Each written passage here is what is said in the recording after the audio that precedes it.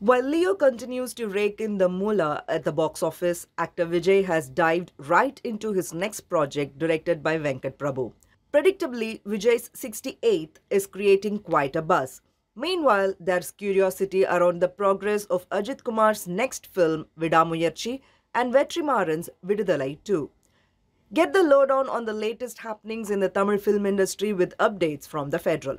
Sources in the Tamil film industry say that Vijay's next film, a Venkat Prabhu directorial, is a sci-fi movie, a genre which the popular actor has never explored, though he has starred in over 67 films so far. Sources also reveal that during a recent visit to Los Angeles, both Vijay and Venkat Prabhu underwent 3D scanning for the project. Excitingly, there's industry speculation that Vijay will be taking on a dual role in this much-anticipated film. Action king Ajit Kumar is all set to entertain his fans yet again with some intense and gripping action sequences in his upcoming, highly anticipated film Vidamuyarchi. Currently, the film crew is shooting high-octane bike and car chase scenes in Azerbaijan, says sources. The scenes are being shot by talented lensman Nirav Shah using advanced camera equipment.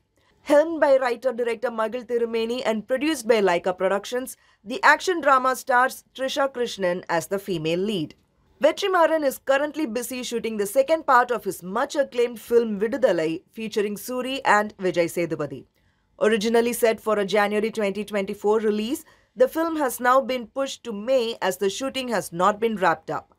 This delay has affected Vetrimaran's ambitious project Vadivasal starring Surya, which will now hit the floors only in 2024 end. In the interim, Surya will get on board the film project to be helmed by his Surare Potu director Sudha Kongara.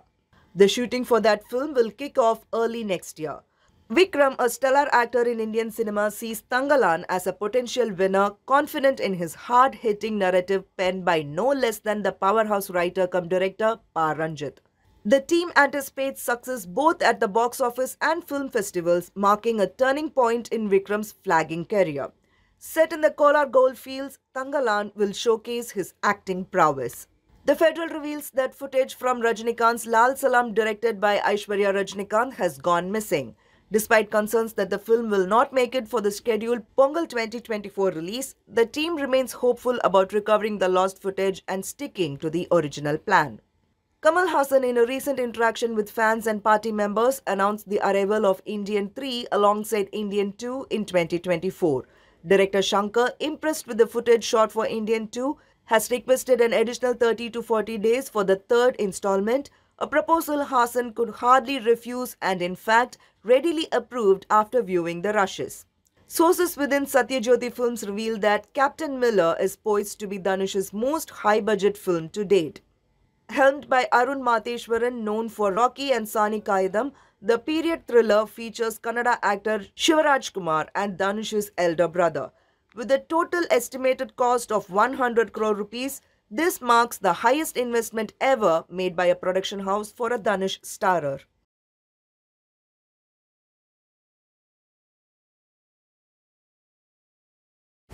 Subscribe to the Federal's YouTube page for more news and updates.